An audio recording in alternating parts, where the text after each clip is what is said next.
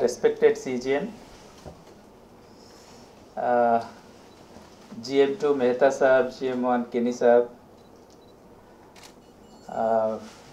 Mr. Sukya, Mr. Subramanyam, Mr. Sharma, Mr. Shankar, Mr. Baburao, Mr. Arvind, I hope any name, Mr. Rajendra Prasad, and my not so young friends and very young friends.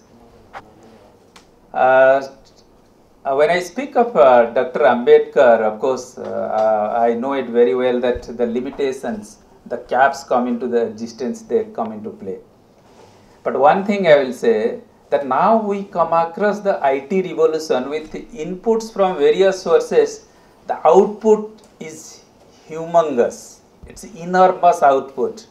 So that time, when Dr. Ambedkar was the chairman of the drafting committee, he took some thread from the Government of India Act 1935, Montagu-Chelmsford reforms, from Bill of Rights and Judicial Review from US Constitution, some Swiss constitutional things, from the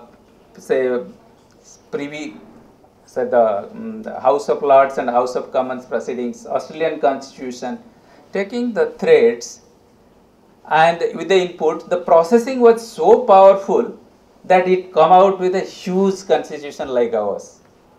So that shows that how independent he was in his mind, and he used to take the deliberation and the openness in the mind, as Mr. Subramanyam has mentioned. So we have to have a real open mind.